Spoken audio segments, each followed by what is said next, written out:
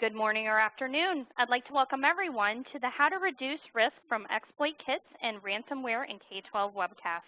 We are glad to have you with us. A few housekeeping notes to begin. As you entered the WebEx console, you either joined us via audio broadcast or by phone, which was automatically muted. You'll remain muted throughout the event. We'll be using written Q&A during today's event. To ask a question at any time, please enter your question in the WebEx Q&A panel as you think of them. You can find the Q&A panel at the bottom right hand of the console. Please leave the WebEx chat window for communication to our WebEx facilitators for problems or issues you may be experiencing. Again, please enter your questions for our speakers in the WebEx Q&A panel. We would appreciate your input regarding today's webcast. A short survey will pop up when you close your browser at the end of the event. Today's program is being recorded and will be available for viewing at any time over the next 90 days. Each participant will receive an email that includes a link to access the recording. At this time, I'd like to introduce Matt Gibbs. Matt, I will turn the program over to you. Thanks, Bethany. My name is Matt Gibbs. I'm a solutions architect on Cisco's U.S. public sector team. And I'm going to start by going through some of the unique challenges that we see in the K-12 environment. And then my colleague Joey is going to go over a particularly nasty type of malware that we're just seeing more and more of called ransomware, including how to address this risk. Joey, can you share your screen? I should be sharing. Let me do it now. Share desktop. Okay. Very good. Can you see? Yep. Thank you. Perfect. Okay, go ahead and advance to the next slide. Okay. So what are some of the things that we see in K-12? Well, we have this amazing ubiquitous connectivity, and we've seen this just grow, year over year. And a lot of that is due to the desire and really the need to include technology in day-to-day learning experiences, right? And part of the challenge is because that connectivity is becoming more and more ubiquitous, and in a lot of cases, what we have are very fast internet pipes, in a lot of cases subsidized through something like the E-rate program, but there aren't always the budgets commensurate with that really fast pipe to the internet to protect and secure the students behind that connection and the traffic going over that connection. And to exacerbate the problem, there's a number of initiatives that happen where the need and the demand on that internet connection only grows. And so if you have something like a one-on-one initiative where you're assigning tablets and netbooks and laptops to students, more and more that connectivity becomes really a critical part of the day-to-day learning experience. And because of that, if that information or access is lost or slowed down or otherwise hampered, it can really cause some major problems. Just in the day in, day out, business you all are in of educating your students. E-rate has some of its own special challenges in terms of SIPA and FERPA and some of the regulations that apply to qualifying for funds. We're certainly seeing a huge increase in digital learning, and because of that, we're relying a lot more and more on technology. And again, when that technology is unavailable, and Joey's going to talk about some of the ways that information can become unavailable through ransomware, if and when that happens, it can really have a very negative impact. We're also seeing the growth of computer science as a trend in the K-12 environment. And what that means is, for the first time, more and more, you're really starting to see a level of education and familiarity by students with technology and using technology. And in a lot of cases, that's a level of understanding that teachers and staff don't necessarily share. And to make matters worse, you have this culture that's growing within, especially the younger student population, where they expect to be able to share and access information in a free manner. And so some of those attitudes towards information may be very different between sort of what students expect, especially younger students, and what teachers and staff and administrators expect, in a lot of cases, are expected by the federal government to provide security. And of course, we always have this constant pace of change. Technology is a great example of sort of that onward march towards bigger and better things, but obviously we need to balance that with awareness. We need to be able to mitigate risk. We need to have an understanding of what some of these risks are and how to address them. A couple other areas that we see in the K-12 environment that are fairly unique. There probably isn't a K-12 school or district out there that doesn't provide some sort of guest access, right? This is an open door that anyone can use to access potentially information on your network, but also use your network to, often launch attacks and access information on the internet. What would you imagine is sort of the biggest, goal of an attacker? Is it to go after like a large organization, like a giant school district? Not as often. In a lot of cases, what we see is they're very interested in smaller school districts, because in some cases they make an easier target, and the level of awareness sort of within those environments isn't necessarily at the same level as a really large school district, maybe with a dedicated security technician or even team, right? And so besides needing to protect access to your own information, you want to make sure that you're a good network citizen to other institutions and organizations that you interact with, as well as the general internet. And then finally, the growing use of cloud services really means, again, that our reliance on technology becomes more and more critical day in, day out. Next slide, please. And so why are students such a desirable target for attackers? Well, it turns out that unused Social Security numbers, a clean or even in most cases no credit history at all, that's a gold mine for attackers, because they can use that to perpetuate identity fraud, and in doing so have access to a record that is extremely difficult for financial institutions to verify. It's one thing where you have a lot of information or even a clean credit history. There's information there that you can use to verify, is this a legitimate application for a loan or credit or something like that versus not. But what if that credit report is virtually empty? There's nothing to verify. And so in a lot of cases, those are the types of records that attackers are looking for.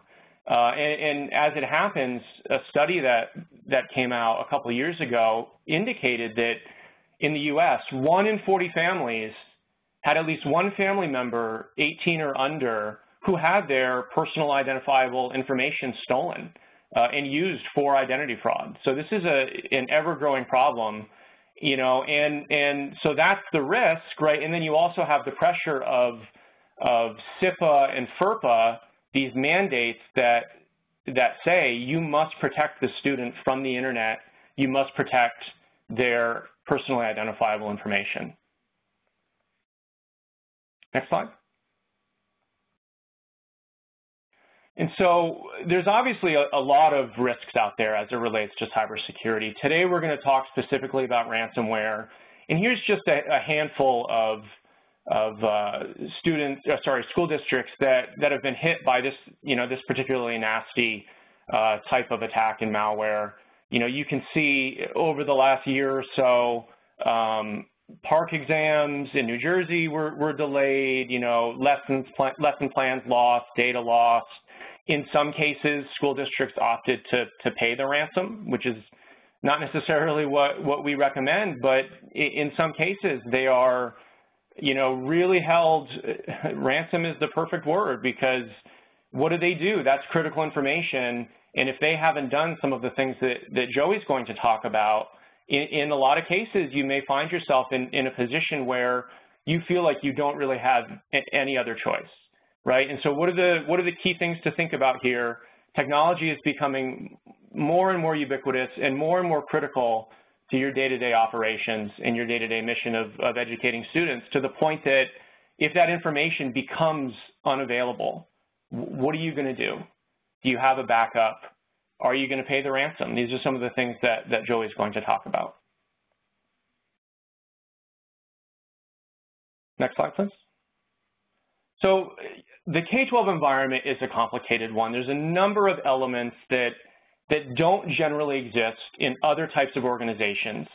You have a learning environment with a population of students that may have a higher level of understanding of technology than the teachers that are teaching it or using it on a day-to-day basis.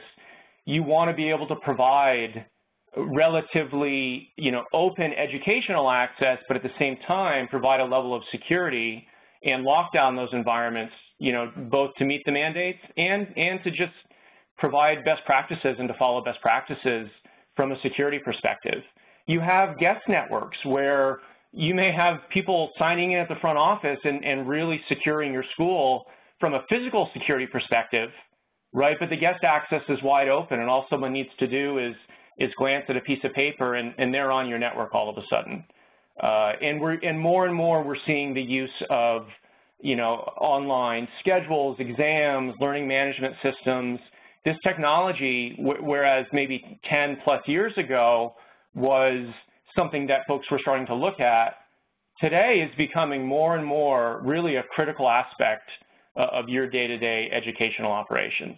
And finally, another trend we're seeing more and more is because now you have these systems that are available inside the school, sometimes even via the internet with cloud services, you want to be able to access that information remotely as well, right? So now there's another potential avenue inside the school environment to take advantage of information, potentially have some malware infect some systems, and maybe it's ransomware and maybe it locks down that system, and now what do you do? And so that's where my colleague Joey is going to take over. He's going to explain all of these challenges and sort of what malware is, how it works, and he's going to provide some really critical advice about how to protect yourself against malware. Joey? Great, appreciate it. Okay, so Matt gave us an overview of the K-12 environment. The second part of this is going to be particularly around the topic at hand, which is ransomware. Now, with the topic of ransomware, there's a few things to note that we call this ransomware exploit kits. We have those two terms in there. Exploit kits, I'll cover in a few minutes, are part of it, the problem. They're typically the tool used to deliver ransomware. But in the news, you may hear exploit kit, you may hear ransomware, you may hear the actual attacks.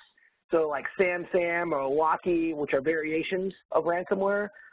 You may hear Angler, which is a type of exploit kit. But in general, we're seeing a lot of press and a lot of news around this topic. As Matt kind of alluded to, the concept behind this topic is, in some form or fashion, the end result is your students or your servers or your personal devices are basically being compromised.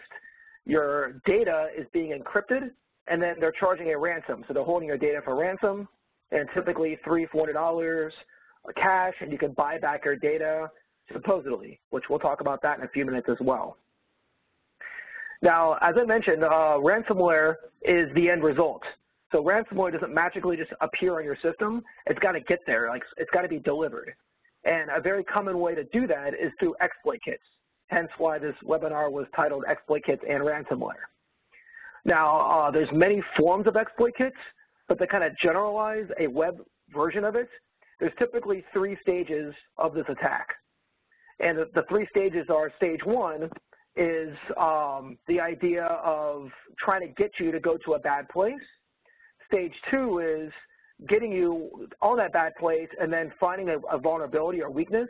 And then stage 3 is using that vulnerability to place the ransomware on your computer. To kind of give you an example of stage 1, this is like an example of just a general phishing email that I received in Gmail. But basically, it can be a, hey, click this link because you won something, or around Christmas time, hey, you got a package and please click this to track it. And you'll say, oh, well, I bought a bunch of stuff for Christmas. Maybe this is one of my packages, and you click the link. So the idea is get you to click the link so you end up going to the bad place. Now, email is one way to get you to go to the bad place. Another way can be that you're just surfing looking for free Olympic videos or free fantasy football stats, and when you go to a site and you see that kind of thing shoot across the screen, that's a landing page. That's basically trying to fish you to get you to go to this site, luring you in by offering you something for free, and then when you end up on a page, you end up on the bad spot. So there's that approach. Another approach is called malvertising, which is what's being shown here. And that's where the attackers compromise like a WordPress site or an advertisement firm. So you go to a trusted site, but an advertisement pops up, and it could be a shoe advertisement, whatever it is, and that advertisement will take you to the bad site. So you're just on Facebook, and unfortunately a link or a video that's playing is also going to send you someplace bad. That's called malvertisement. So, stage one is get you to go to the bad spot. Stage two, you get exploited. Stage three, ransomware ends up on your computer. Now, the key thing is, think of like a phone. The reason why this is such a problem, this whole exploit kit concept is, that kit, which the end result is delivering ransomware, is a rental service. So like with a phone, we all know how to use a phone, but most of us can't build a phone. Like if you give me the parts, I can't construct a phone, but obviously I can make phone calls. With this exploit kit concept, it's very similar in nature, where there's a lot of complicated things happening here, but as an attacker, I can rent this space, and they'll give me the link. They'll give me basically the kit to deliver the ransomware, so I don't have to necessarily understand all the complexities. I just know how to point and click and make this happen. So exploit kits have made ransomware and made these attacks much easier to deliver, hence why we're seeing more of it on the web. So think about like an Amazon rental service, but now it's a kind of evil exploit kit service that you can rent. That's web. We see exploit kits as one example, but general email is another attack vector. So like Locky, and I think it's called Zooks, is like a new version of Locky. Those are typically email-based, where you get an email, you open the email, and you get exploited. So email and web typically are the two top areas, but there are others. SamSam, for example, is not either of these. That's looking for vulnerable JBall servers. So there's many variations, but the most common one is typically web or email.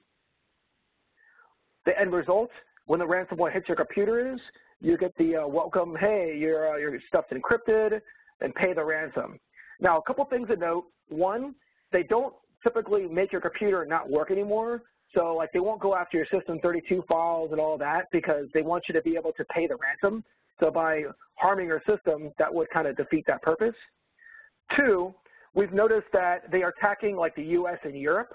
So there's certain countries where they'll look at the origin and they'll say, hey, you're in the UK, or Ukraine, or you're in Russia, and it'll actually decrypt and won't work on those systems. The belief is that those countries, they have heavy penalties if you attack your own citizens, but less penalties if you attack other countries. So by design, the ransomware actually identifies where you're located, and based on that, it will either encrypt or decrypt. So there's a lot of little other things around how this works, but the general goal is encrypt just your actual data files that you care about and hold that for ransom. Looking at Angler as an example, which is one exploit kit, and there's many others. There's Rig, there's many others, but our research team, Talos, so Talos does they power our security products as well as research and stop bad guys. That's what they do at Cisco Talos. They did a post on just this Angler exploit kit, and they showed these numbers, which they were saying, looking at the numbers, basically 2.9% of people paying approximately a $300 ransomware, with approximately 9,500 people a month paying. These exploit kits, this is just one Angler exploit kit, is approximately generating about $34 million a year. Now, think about that. $34 million a year for just one of these exploit kits means, A, you're going to see a lot more of this because they have a great amount of R&D. I assure you they have Cisco, Palo Alto, FireEye, you name it, in their labs. And as they innovate, they have a great R&D budget to do so. The second thing is that more people are going to want to do this because it's lucrative, as shown here. And then as I explained, if it's easy to do and lucrative, it makes it a growing business. and that's why this problem continues to grow. Now, ransomware has been around for like over 10 years. It's nothing new. There's just been a lot of evolutions, a lot of updates that have made it a recent problem. Some of those updates, because again, it's been around 10 years, but years ago, we were able to blacklist the attackers. Things like Tor, for example, have made it harder for Cisco and other defenders to identify who the attackers are because they're in that hidden network, they're in that dark network, so it makes it difficult and challenging for us to identify the attackers. Currency has been a game changer. In the past, we can track when you pay where the money's going. Now they require Bitcoins, and Bitcoins is a digital currency, makes it tough for us to track. So Bitcoins has changed the game. Exploit kits have changed the game, as explained earlier. It makes it easier to deliver the ransomware. So now people don't have to understand all the details. They can just rent this space and deliver the ransomware. So those are some innovations that have made ransomware more popular, and that's why we're seeing more of it. To give you some future predictions, this is the Matt Joey Cisco kind of crystal ball future predictions.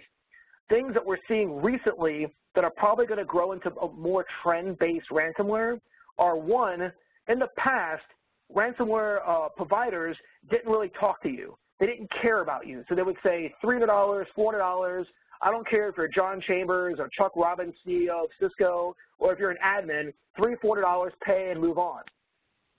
With recent ransomware like SamSam, they're starting to communicate with us, and that's scary as hell.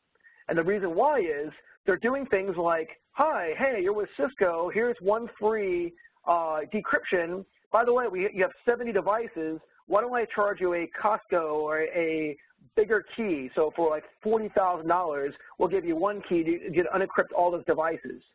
And why that's scary is one, now they're starting to understand I'm owning a network. I can do more with this than $300, $400, which means the other prediction is not only we're going to see more communication, but we're going to see more lateral movement.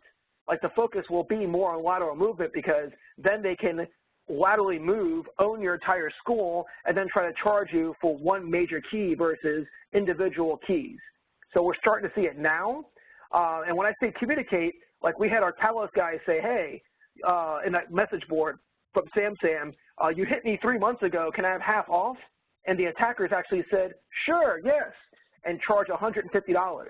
So again, these are real people communicating with you, which is scary because that means now they're going to start negotiating, and that also means they're going to start putting more focus on that lateral movement. So again, we're seeing some of it now. The prediction is that's going to be more trends that we'll see in future ransomware attacks. Now, last concept on ransomware to point out is people ask, should I pay? Honestly, I'm going to tell you, please don't, because you're part of that $34 million. You're funding them to basically get stronger. So that's the first reason not to pay. But the second is this. There's been a lot of ransomware coming out recently that our Talos research group calls RanScam. And you can Google RanScam. You can see our Talos blog on this. But the idea is they're not going to give your data back. So when you click the payment button, they're deleting your data anyways. How this ransomware works, it actually doesn't encrypt your hard drive. It just deletes your hard drive. So regardless, you're done. Like, payment doesn't do anything. So 2, if you pay, don't pay because you may not even get your data back. And then 3, you may get your data back, but they may, now that they're starting to negotiate and do the lateral movement, you may get your data back plus a bonus, meaning you may get back like some components to help them laterally move. They may modify your data. You don't know necessarily what you're getting back. So rather than like having budgets to pay this ransom, the best practice is don't pay the ransom and proactively think about security, such as attending today's webinar, and do these things. That's a general overview. Obviously, I can go deep into ransomware and exploit kits. That's just some general pointers. But let's talk about defending. And by all means, if there's other questions, feel free to post. I've seen some posts already coming up. But post your questions, and at the end of this, we'll have time. We can go deeper if you've experienced ransomware, you've experienced exploit kits, and you want to ask us. You have the experts here. We can address deeper questions after we finish today's webinar. So defense, what can you do? First off, the best practice, this is general best practice, is know your network. And what that means is a lot of these ransomware attacks, they're using known vulnerabilities. So in a lot of cases, it's not using like some day zero purchased off of the darknet. In a lot of cases, they'll find a weakness that is known and exploit it. I'll give you a simple example. There was one use case where Microsoft was doing the Office 10 updates, and it was a rolling update. So they didn't just give everybody the update. You had to be invited, and then they would say, all right, it's your turn, you'll get an email, and you'll get the update. Well, these attackers saw that email and then basically cloned it and started getting in front of Microsoft, just emailing people saying, hey, it's your turn for the update, download this. And when you download it, you got ransomware. So it's an example of a tactic. A lot of cases, it's known vulnerabilities in Flash and Java, where they'll find this vulnerability and assume that you haven't patched the system and use that for the attack. So identifying your weaknesses, knowing your vulnerabilities will help you reduce the risk. Segmentation is important. So if you do get owned, the goal would be is to not let that crawl across your network. So things like proper segmentation will contain if you get owned. Education is important. Things like don't click, the whole phishing concept. We do it at Cisco. It's called Phish Me, where we'll constantly phish each other. And if you click the wrong link, you'll end up on the wall of shame. But it's a good learning process. Scares people into thinking about those emails versus just clicking things. Assessments are great. You're not only assessing yourself, but a professional assessment, which, by the way, at Cisco, we do offer that. We offer incident response, assessment services, et cetera. So we could help you there if you don't have those skills. And then most importantly is backup. I mean, in the end, if your data gets encrypted and you have a backup, at least you can go to your backup. If your backup gets encrypted, you'll have challenges. And by all means, please put your backup on a different network segment. So segmentation and backup goes hand in hand. Because if it's not, then it's a possibility they'll laterally move to your backup, and then what was the point of having the backup? Now, that's this general best practice. Some of the Cisco things we're going to talk about is looking at the entire attack. A lot of people come up to me, a lot of people come up to Matt and say, I need a new firewall, or I need this product, and they don't actually think about what they're actually defending. And in this use case with ransomware, you're not just defending ransomware, you're defending how the ransomware gets onto your network. So basically, the strategy is our before, during, and after strategy, which is first addressing how bad guys are going to try to attack you and limit so like everybody can't attack you. That's before. So an example would be, don't let me be able to light up a server and immediately start attacking you. My website has to be online and has to have a good credit score before I can communicate with you. During would be the attack. Are you able to stop, if you end up on the landing page, somebody from exploiting you? And after is not blocking. After is actually assuming that you will get owned and then having something that you can do about it versus, oh, I'm owned, and then just giving up. So technologies in the before phase are things like firewall, VPNing. These technologies, if they have credit scoring and they have DNS security, these are going to basically limit who can communicate with you, where your during phase would be like your IPS, your antivirus. These will stop when you get to the landing page and they look for that vulnerability. These ideally are going to stop that. But these aren't 100%.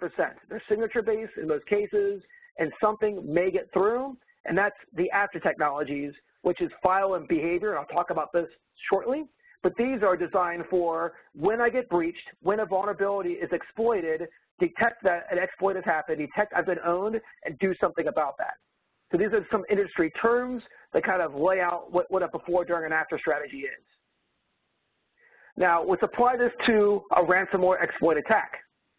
Back to the attack, the before phase would be stopping the redirection. So if a student clicks a link, a student surfs to a website, a student goes to Facebook or a WordPress site, and the malvertiser tries to send them to the bad site, will your defenses stop that? That's the question here. Our recommendation first would be DNS security. So OpenDNS, which we offer, or just general DNS security, is a good first layer because that's when you go to a website or you click a link or do something, the translation is the first thing that happens. And if you can stop the redirection to the landing page there, you stop the attack. By the way, as you can see here, it's free for home use. So at the very least, please take a screenshot. I'll leave it up for a second here. It's a YouTube video I created. It's free to do this for home. You get free content filtering and free DNS security, so at least you can protect your friends and family. And then to bring this to the school, there's an umbrella license you can do to basically bring the same security to your business. So OpenDNS is a good first layer. Another one is our security products in general, like our Firepower, our WSA, pretty much anything that has web content filtering, not only blocks porn and gambling and that kind of stuff, but we also look at the credit score of the website. So if, like, for example, somebody says they're a bank, but they're hosted from GoDaddy, from another country, they've been online for 2 hours, they've only hit data to, like, your school, for example, or to, like, 5 schools, those are indications that that site is actually not what it is, and reputation security can stop that attack. So the idea with reputation security is also like OpenDNS, but this is a functionality within other security products like Firepower. You're not letting everybody be able to attack you. And again, as an attacker, typically I would light up a cloud server, launch my attack, and then bring the cloud server down. If that cloud server is going through this, that won't work anymore. I'm going to have to actually own another school and then attack you from that school, which is a lot more work because that other school has a good credit score. So you're making it harder for the attackers to attack you. So that's the first layer. That's the idea of before. During is what happens when you do click the link or you go to the bad site and then basically this landing page is trying to find a vulnerability on your system. Now, again, best practices, in most cases, are looking for known threats. So your patch management, your software updates, your education, these are things that reduce the risk of basically them finding that right exploit to be able to drop the ransomware on your computer. But it's not 100%. And the one thing that you need to do is think about also your tools. And this is where we find a lot of weakness, meaning people will buy antivirus, they'll buy IPS, and they'll set it to auto updates, and they set it and forget it. Now, understand this. IPS 101, there's basic IPSs and there's enterprise IPSs. And with basic ones, you hit green light and you can't tune it. Enterprise ones you can tune. Now, in either case, if you don't tune an IPS, me at Cisco here in my house in DC, there's no way I can possibly know about your vulnerabilities in your network. I can push down with that update, look out for shell shock, heartbleed, drown. I can give you the industry bad stuff, but I can't tell that little Timmy brought on a laptop and that laptop hasn't been patched in forever. I can't tell that. I'm just a vendor. There's no way I can know your network. So to make these products more effective, you need to tune it for your environment. Tuning in our world can be automated. In our world, we have a built-in vulnerability scanner. So this is our Firepower stuff. We'll actually scan your network for vulnerabilities. We'll notice little Timmy's laptop is missing a update and it's vulnerable to attack. We will then apply the associated patch, which also we see application, we see where they're surfing. So we'll see little Timmy surfing and the possible Java exploit, and we'll actually, it's called Firepower recommendations. We will auto-tune that for you, so auto-adapt. Because keep in mind, like an appliance, like if this was an IPS, this would only be able to store maybe 40, 50,000 signatures turned on, and that's it. I can't turn everything on. There's too many vulnerabilities. You'll kill the IPS. You'll turn it into a brick. So the name of the game is adjusting your security for your environment. And one key differentiator that we do is we auto-tune it. But if you don't have our technology, by all means, please at least tune your IPS. Don't just auto-update and that's it. If you're doing that, most likely you have gaps. And those gaps is what's going to cause you to get ransomware on your endpoints. Now, lastly, again, if any vendor promises 100% block, they're lying to you. There's always a way to get around. And that's where you need to prepare for the after phase. You need to assume that somebody's going to click the wrong thing, somebody's going to plug in a USB key, whatever it is, and a threat like malware or ransomware is going to end up on your endpoints. And that's the after phase, which, by the way, if you don't have an after phase, how do you know how effective your before and during is? You can say I have the greatest firewall ever and greatest IPS, but if nothing's validating it to see if something got through, how do you know? In our world, we recommend a network and endpoint approach, both using files and network traffic. So to talk about this, the network traffic approach would be turning your routers, your switches, turning your network into security sensors. So we all have routers, we all have switches, giving them the capability of detecting insider threats. You can do this with NetFlow, and the technology is called StealthWatch. And the idea behind this is looking for basically the canary in the coal mine. You're looking for things like, why is for the first time traffic looking this way, lateral movement, port scans, reconnaissance. To make this kind of like a human factor, think about like if you notice a colleague and for the first time, they're taking all their corporate email and sending it all to their personal email account. Think about that. What would that mean? If I saw Matt, for example, I walked by his office and he's dumping his Cisco email to his Gmail, what's going on? I would probably think that Matt's possibly leaving Cisco. Hopefully not, but I would possibly think he's leaving Cisco. Now, that's authorized. I'm allowed at Cisco to send my email from Cisco to Gmail. Nothing's stopping that, but that's weird. That's a canary in the coal mine scenario. And that's the same idea from a security perspective. We're looking for that weirdness, and we're looking for it through your regular network devices. And with ransomware, it would be the lateral movement. It would be the reverse shell out the network. It would be that communication, depending on the type of ransomware, it trying to phone out to get the key handshake to do the encryption. These are things we're looking for from a network perspective to try to identify the threat. That's network. The other best practice is file, meaning files are like the tools bad guys use.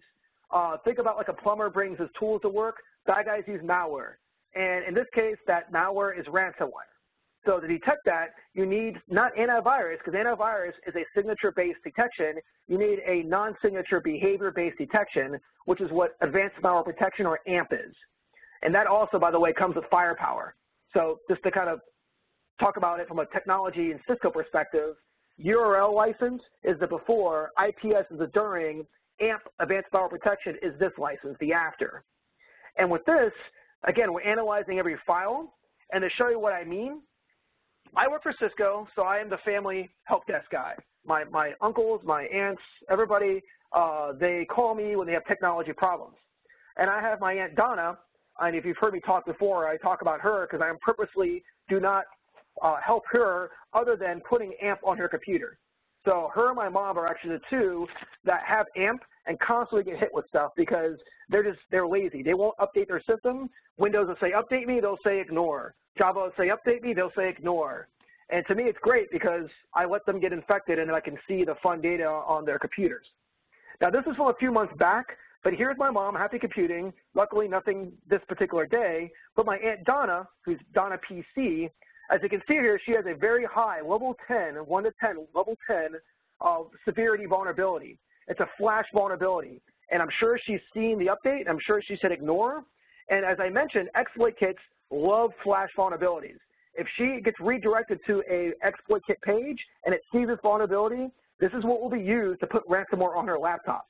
And so and behold, that happened one day. Up here is a screenshot where AMP said, hey, I saw a file come onto this computer through this exploit, and basically this file tried to do these things. This file is not what it is because it tried to delete a few things and tried to encrypt the hard drive. It was talking Spanish, and I'm Muniz, so I don't know if it saw that or just talk Spanish in general, but it did things that an EXE shouldn't do. And what's cool is not only was the file quarantined, but when I went to AMP and said, show me the file, this video I'm playing now, I literally was able to go to her PC in Florida, and I'm in DC, rip that file off her computer and run it in a sandbox to see what the file would have done. This is the video of that file that was dropped. So she literally went to some website, this file was placed, it was quarantined, but if it wasn't quarantined, this would have happened, which would have been an awful conversation, which is your hard drive's encrypted. You can see it's CryptoLocker version 3, because this is, again, a few months back.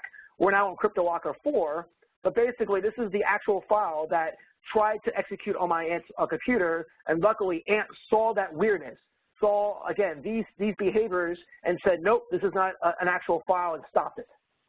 So again, that's called advanced malware protection. So that's a summary of the before, during, and after, and this can apply to other aspects. You know, looking at email, before would be, can everybody send you email, or does your email security solution look at the reputation of who's sending you email? Same kind of concept.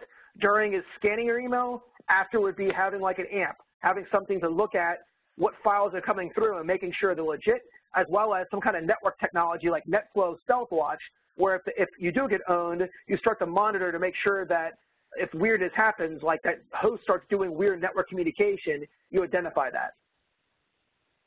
So to wrap up today's webinar, and then we'll go into question and answer, best practices not only knowing your network, but considering the entire attack. We talked about exploit kits and ransomware, and we talked about how ransomware doesn't magically appear. There's a process, and you need to look at that process before, during, and after it happens. Honestly, people come to me all the time and say, Cisco, firewall, let's have a conversation. And what happens is they invest 60% or more of their investment in only like that firewall and that hardening of their network, and they don't think about the during and after phase. So my challenge to you, and I challenge you to do this, after today's webinar, get a whiteboard, and this is school, so you guys have lots of whiteboards. Get a whiteboard right before, during, and after, and list out your security products. What is your firewall? What's your IPS? What's your SIM? What's your breach detection? And see where things fall. A lot of cases, when we do these workshops, and we can do it for you. You can go to Cisco and say, hey, let's do a BDA before, during, and after workshop, and we will do this with you. But what you'll find is you'll find a lot of your investments are probably heavily in one area, and it's a gap. Like if you come to me and say, I want to buy a firewall, I'm going to ask, well, what about your during and after? And if you already have a firewall and you're just looking for a better firewall, I may say, well, it's great, but let's license and make sure the during and after phase is there. Because in the end, it's just having a during, like an antivirus, or just having a before, like a firewall, is not good enough.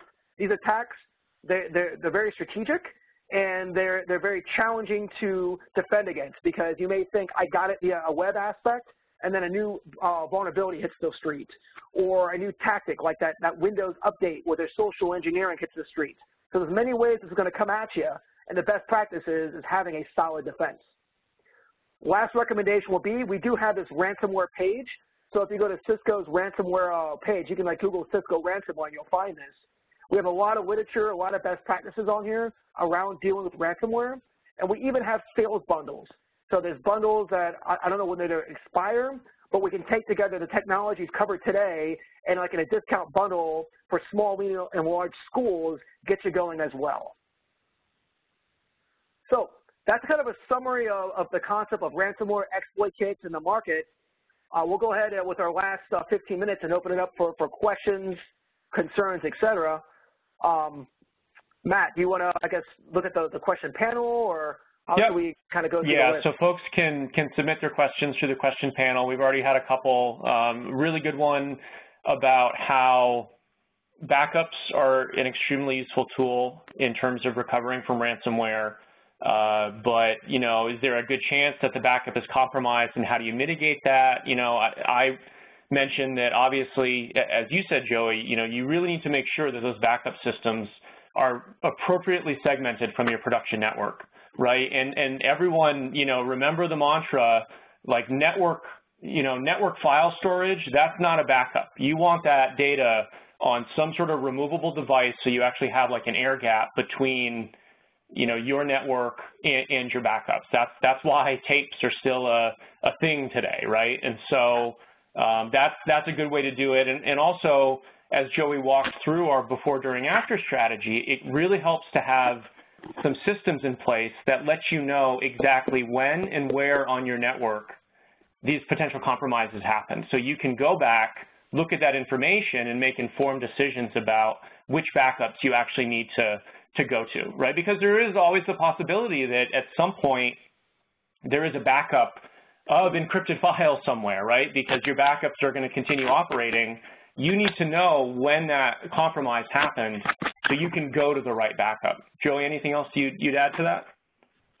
Yeah, that's it, man. I mean, when it comes to backups, you want to handle it on a different network so the ransomware can't spread there. That's a key thing. And yeah, the security and segmentation in general. So if you do get owned, you can definitely contain it. The last thing would be is also testing your response, your incident response plan. Absolutely. Best practice for incident response is scope, contain, and remediate. Scope means being able to actually realize how bad things are. Contain is be able to not let it spread any further. If you can't scope and contain, you're never going to remediate. And we see that happen a lot where people can't scope and contain, so they start playing whack-a-mole, and eventually the threat ends up on their backup server. So That's make right. sure as well, look at your incident response plan. Can you scope, contain, and remediate these threats, and how would you react? I mean, almost like think about if you know tomorrow you're going to get hit with ransomware, plan out what would we do and have a plan for that. If you haven't done that exercise, it would make sense for you to do that at some point in the near future. Absolutely, yeah. And if you think about, the way schools perform fire drills, right? How do students know how to exit the building, where they're supposed to go? Perform a cybersecurity fire drill. Recover from backups. Take a look at, what would happen if this particular system was offline for 4 hours, for 12 hours, for a week, right? What would that mean? How could we prevent that from happening? Another question that just came in through the panel was, is there anything we can do on existing Cisco switches, or is buying services the only way to harden the LAN and the WAN? Okay, I can take this one. So first off, with existing Cisco switches, from a security perspective, there are some of the technologies we talked about are capabilities within those switches. So Stealth Watch, for example, leverages NetFlow. So you're turning those switches into detection points. So it's enabling NetFlow and detecting that. That's different from like SolarWinds or from like a performance NetFlow, because that's just looking for devices being overutilized. But that's the first way to leverage that investment. The second one is like using like 802.1x. That's access control. So that's turning those switches into access points that also do profiling. So now you can do the segmentation there. But beyond buying those technologies, general port security and general segmentation are things you might want to do. Again, VLAN and ACL type stuff where students don't just have access to everything. So by putting in segmentation, at least if you have to segment off your data center and segment off certain things, those are things you can do to harden your switching environment. Port security, obviously, again, is one, but in the student environment could be challenging depending on your guest access policies or your wireless policy. But access control is always an important one, so people can't just plug stuff in. And then in general, we do have, I believe, we can pull this up, there are some security best practices for switches, like certain capabilities you can turn on, et cetera. So there are some of that, but particularly for ransomware, we're going to recommend NetFlow, we're going to recommend automated access control, which will be like ICE and Stealth Watch, those as being two tools that leverage that investment. Very good. Yep. We also have another one. What kinds of systems should be segmented from each other? HVAC, security cameras, et cetera, and should those segments flow through a layer 3 switch or a security gateway? So it depends. I mean, a lot of people, when they get into segmentation, the recommendation is always crawl, walk, run. It's very rare that somebody comes up and says, hey, I'm going to do 40 different layers of segmentation. That becomes extremely challenging. In my experience of deploying access control technologies and doing that, we typically keep it simple. So we start with a policy of first employees from guests. We just start there. So employees end up here, guests don't. You can use Active Directory to do that. And then the next layer is usually like BYOD, where it's like people with iPads and iPhones typically don't need access to like the data center. So we segment those in a segment as well. And then you may have things like you're talking about like printers or HVAC or card readers where you may put those in a segment. You may do your voice traffic on a separate segment through your auxiliary VLAN and all that. So you may grow into that per se. And that's really, it's industry by industry type stuff. There really isn't like a, hey, this is the way to do your segmentation per se. But we will say that in general, best practices, your sensitive servers and all that should be, but by all means, least privilege. And least privilege means only provide access and the necessary access to the people who have access to it. So if you don't need access, don't grant access. It's the firewall method. It's the least privilege versus open privilege. If you have that approach and then you segment your data center, you're doing the right step. Yeah, that least privilege principle is really key to keep in mind. And by doing that, in a lot of ways, you're going to answer your own questions because, you as the administrators and IT and security staff of that school, you know which systems should and shouldn't be allowed to talk to each other. One other question that came up is just sort of a general question about this person has heard about Cisco Talos. They're not really sure sort of what that is. Is there anything that you could sort of mention about Cisco Talos and how they may sort of fit into this discussion at all? Sure, I can talk about Talos. On the last point, on the last question, by the way, once you develop your segmentation, one last key to think about is put monitoring probes in place. It's very popular to do that, meaning that like if this is your sensitive network, then you want to monitor whether you're using like a stealth watch or some other tool. So if unauthorized people or something gets there, you'll alert to it right away. So segmentation actually really helps the incident response program. I'm going to point that out. Absolutely. So the Talos question, the best place to learn about Talos, first off, is check out their blog. So if you check out the Talos, I think it's Talos.intel. If one of the monitors can find the blog and post it in the chat. But the Talos blog is a great place to start. What is Talos? If you look at companies, a lot of times they'll say they have research groups, but really it's like a sales guy that also is being added to that number. We at Cisco have a real research group. It's made up of a few hundred people that just do research. They're the ones that power our products. So if you didn't have Talos, for example, that router would be a metal box. Like the signatures, the subscriptions, the snort rules, all that kind of stuff that gets sent to it comes from Talos. So they're our security research group. They also have people, like there's a guy I met, I was actually spent a week at what we call the residency program a few months back. There's like one guy, for example, that all he does is exploit kicks. And literally, like he was showing me all sorts of stuff. And it's like a matrix. You see the weird code, and he's like blonde, brunette, redhead. He's like, that's rigged. That's these guys out of China. These guys out of Ukraine. That's all this person does. So you got these heavy research guys that are researching this stuff. They're seeing like 10,000 samples of malware a day and ransomware a day. So they're putting it inside a threat grid sandbox and basically analyzing this, looking at the trends, and then trying to adapt our products as well as industry, just kind of educate. So you'll see them at like major conferences. You'll see on the blog posts, innovations, that RAN scam thing, that was their research. Angular we talked about, that was their research. And they actually took down Angular for a little bit. They're back up, but the whole idea is it's cat and mouse. They made it really cost prohibitive for Angular for a period of time because they took down certain servers. So they do a lot in the industry, and there's definitely a whole hour could be dedicated to learning about Talos. But the short answer is they're the gasoline for our products. They do that as well as they do other security research. And definitely check out that blog. You can learn a lot around, like, there's many ransomware posts. They got it around exploit kits, SAM, every version of ransomware that's very current via email. You probably can find research from them on that blog. Great.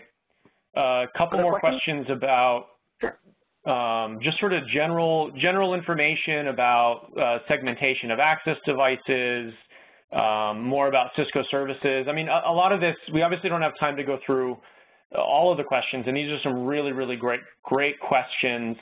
You know, sort of our closing piece will just remind everyone, you know, to reach out to your Cisco account teams, your Cisco security account teams for more detailed discussions, right? There's really a wide range of security resources that Cisco can help you bring to bear to protect and secure your K-12 environment.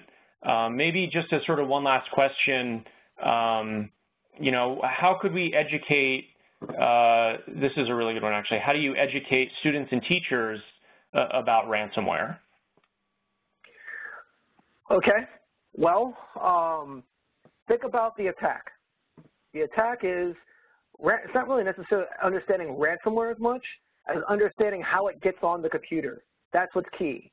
The key for you is to make your network more secure is not having your users exposing you to these attacks. Because again, the idea is the bad guys are going to try to figure out a way to get your users to go to what's called a landing page. And then at that point, the attack becomes automated. They find vulnerabilities, and that's more on you. So let's say the two things that your users can do is, one, the education on patch management. So if software says, update me, then the user should update it. If the Java says, update me, that's important. So whether it's a memo or a note or something around updates. Now, so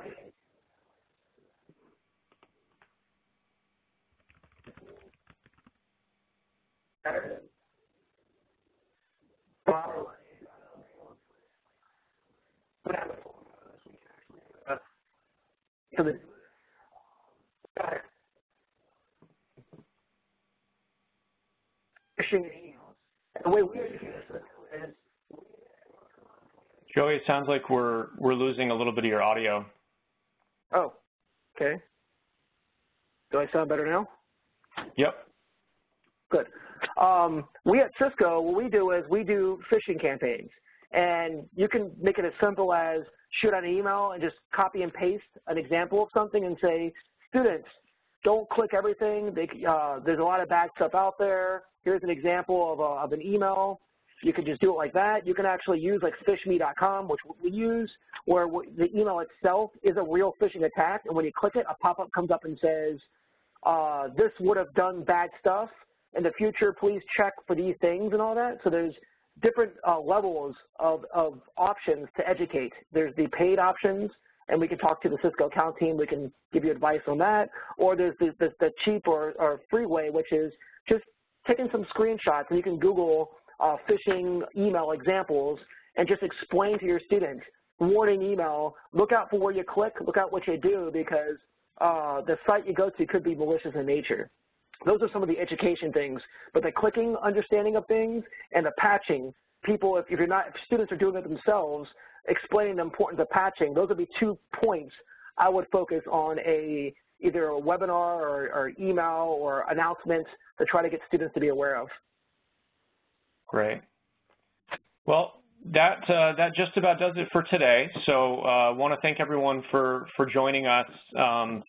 My thanks to Joey for providing such a detailed explanation of ransomware and how you can protect your educational environment against these types of risks. If you have any further questions, if you want to have a discussion about this in more detail, please reach out to your Cisco account teams. Please reach out to your Cisco security account teams. And honestly, we really look forward to just sitting down with you and having a discussion about this in more detail. Bethany? Thanks, Matt. Thank you, everyone, for joining us on today's webcast. As a reminder, a very short survey will pop up when you close your browser following the show. Have a great day.